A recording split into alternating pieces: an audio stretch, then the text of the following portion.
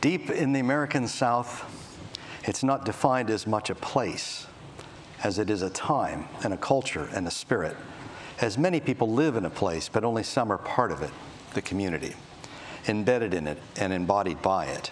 This is where you will find Chandra McCormick and Keith Calhoun. And this is where you will find their work, because the two are inextricably linked to the past and present, and more so since the last week of August in 2005, when Hurricane Katrina left its mark on more than just a place. Their work has been presented at the Venice Biennale, in museums, in magazines and books. From the 9th Ward of New Orleans, I'm very proud to welcome Chandra and Keith.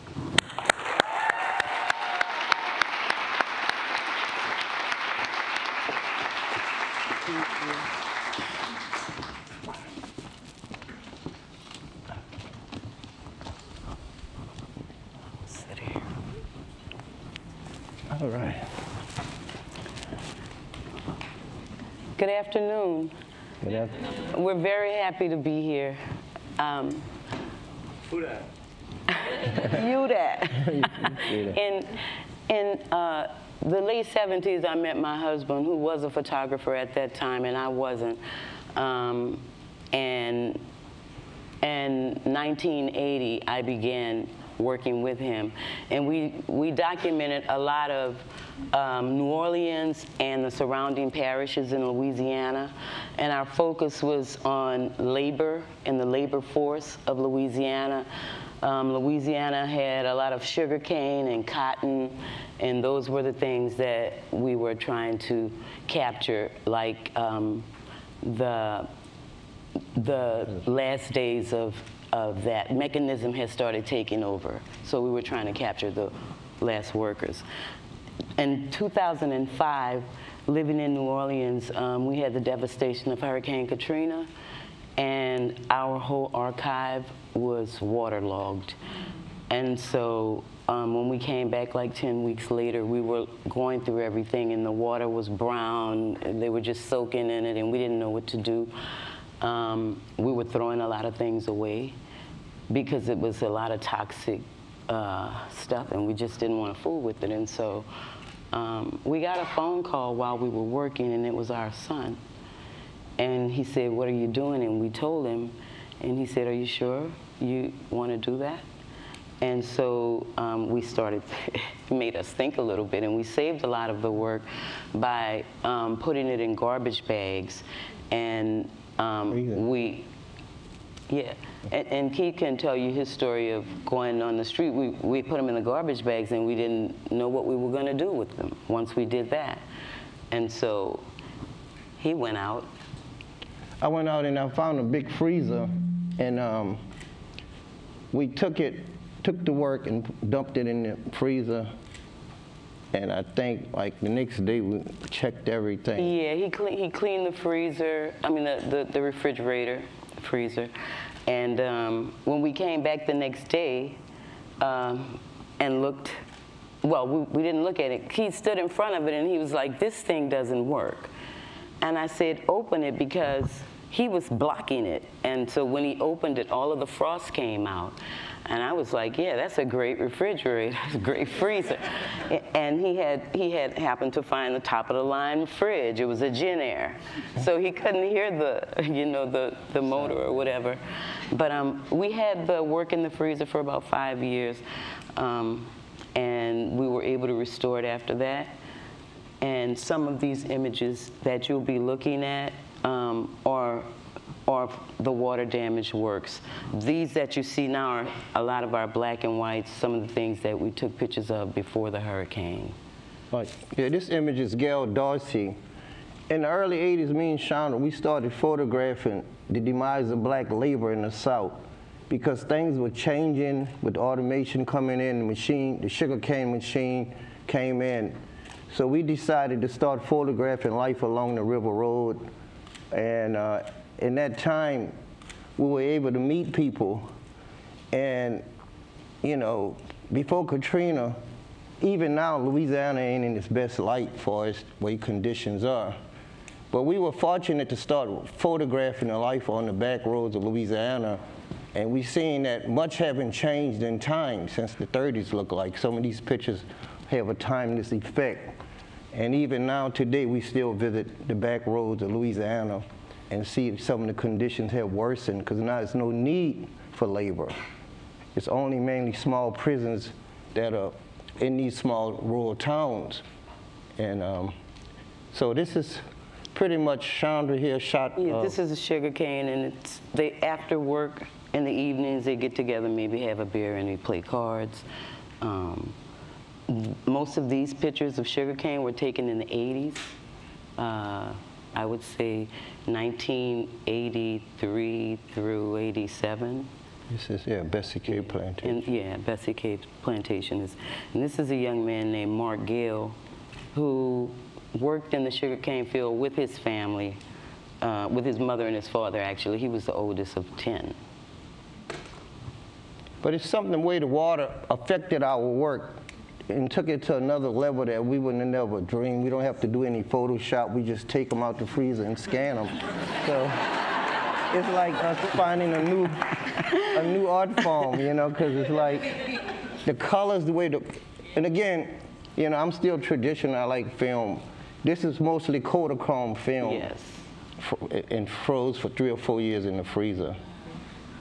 And in the beginning, we didn't know quite how we were going to attack the deal with the restoration, and we were washing our film at first, and the emulsion would just slide right off.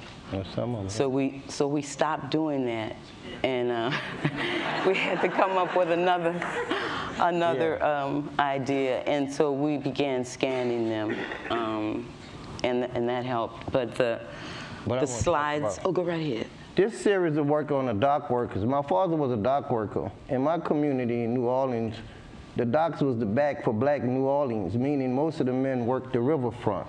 So I grew up with men in my neighborhood who I consider heroes of the river because they worked day and night, but they fish and hunt. So I was around all those men growing up. So my first essay was a tribute to my father, the dock workers.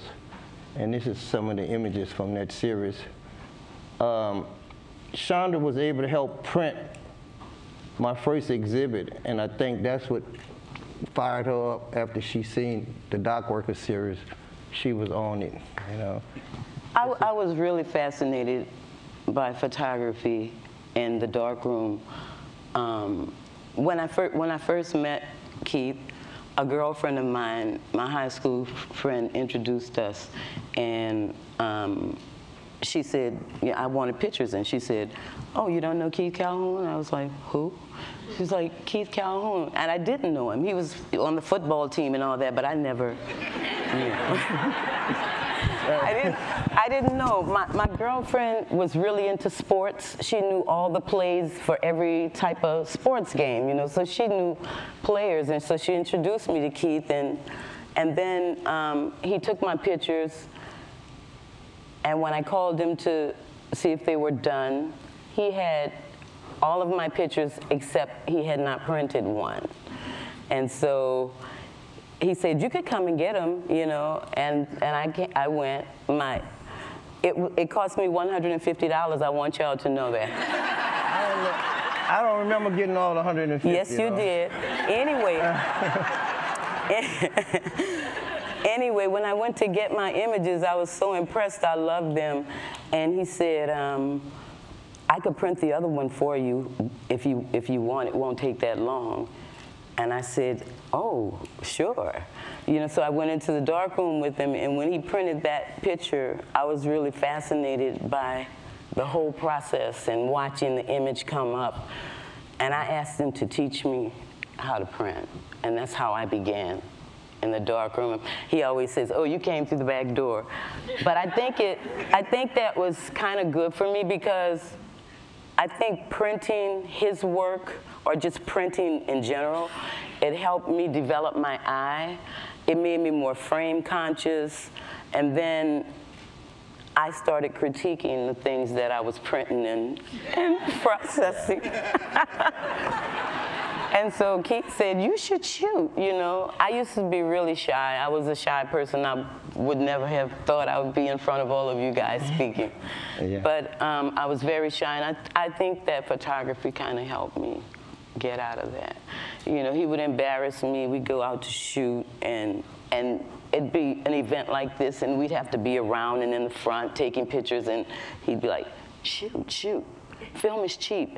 Shoot, shoot. And he'd do that, nudge me and do that kind of stuff in front of people, which was kind of embarrassing for me, but that was his way. That was his way of teaching me, you know, I guess, to not be fearful.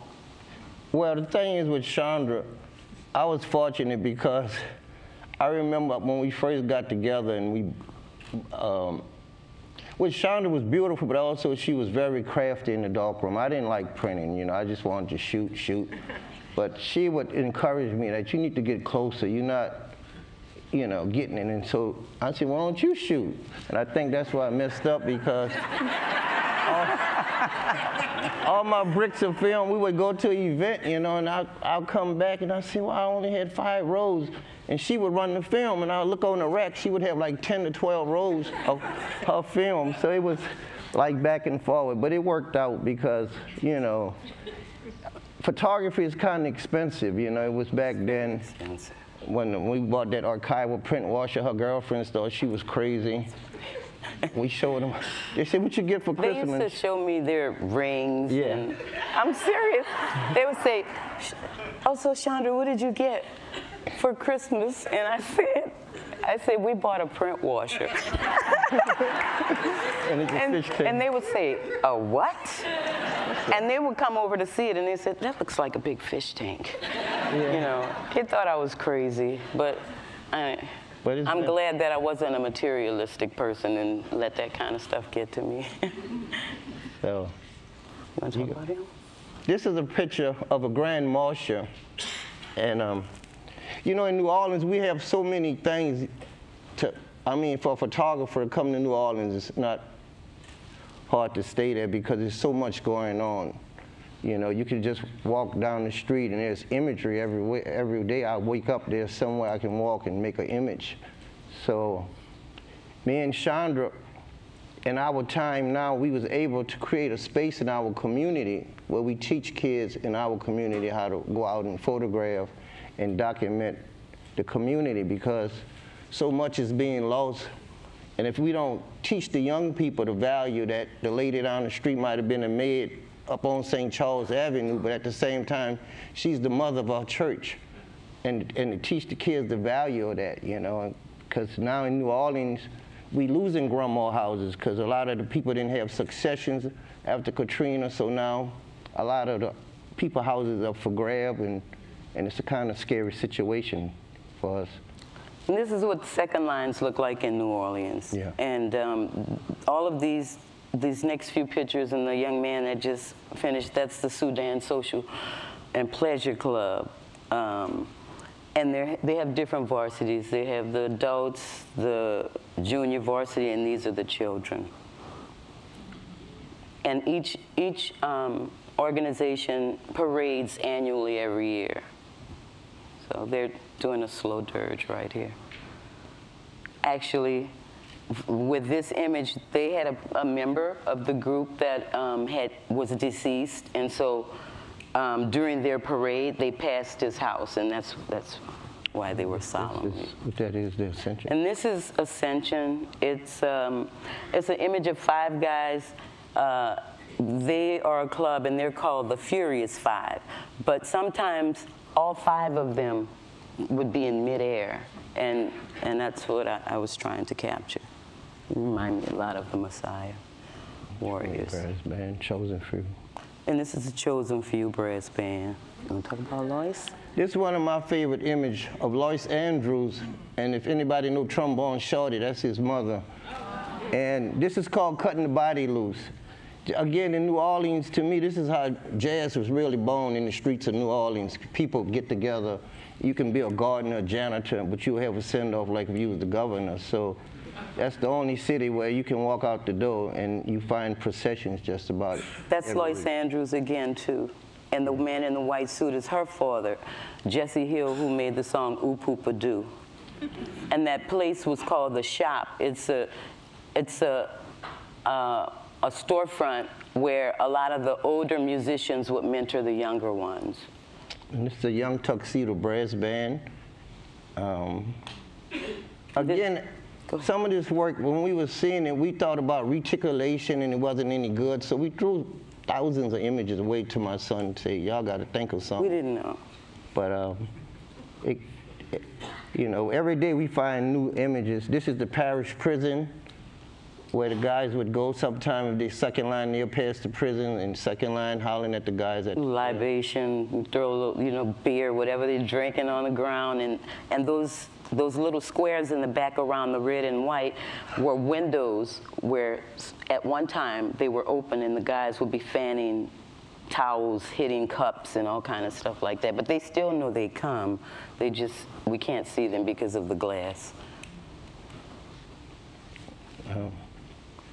And like with some of the imagery, the effects were like the emotion, like this one, scattered all over.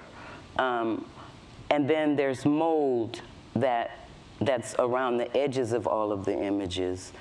And some of them have a cracked effect or shocked look. And then there are some images that look like they're being swallowed up by a mouth. There's several that have that effect.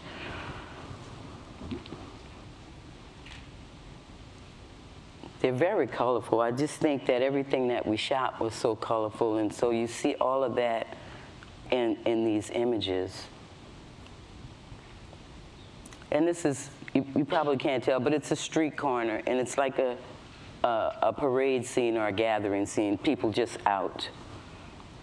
Mm-hmm. Talk about what? Do you want to talk about the trumpet? You got to go ahead. Okay. Again, this is a trumpeter, and I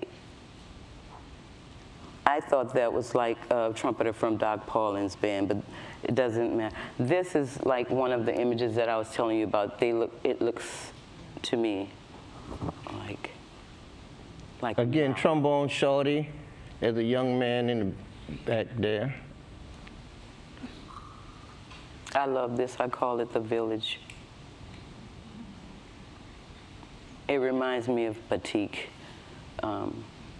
And it just looks like I don't know, I look at it as an African scene. The people, he looked like village. And I love the, you know, like the ones that you're going to be seeing now, they're probably almost like totally abstract. I really love that. You can make out, every time we look at them, you find or see something different that you didn't see. Yeah. I'm still finding things in the images every day when I look at them that's different or something that I've never noticed. And this is one with that like shocked, cracked look to me. And it's also framed. Some of them are framed within the slide.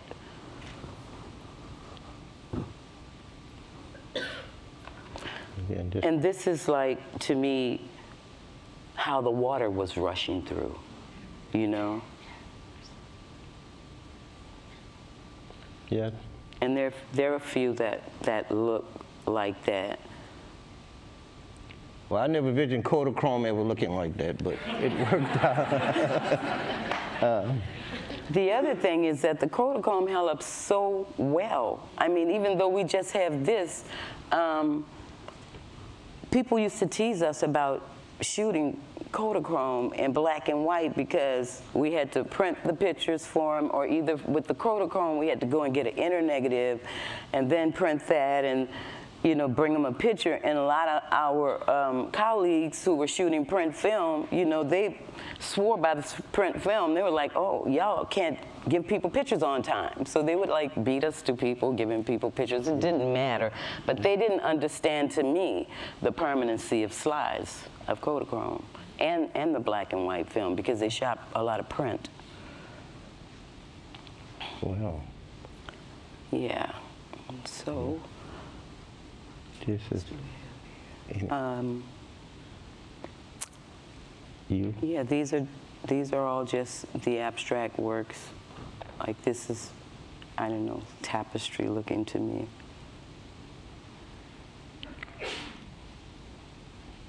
And, You want to sing it? Huh?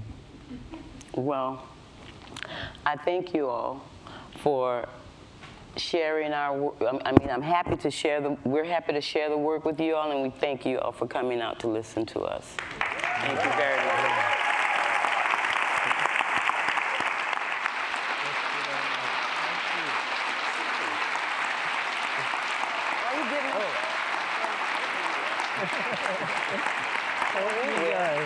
Thank you. I'm a little fun, Thank you.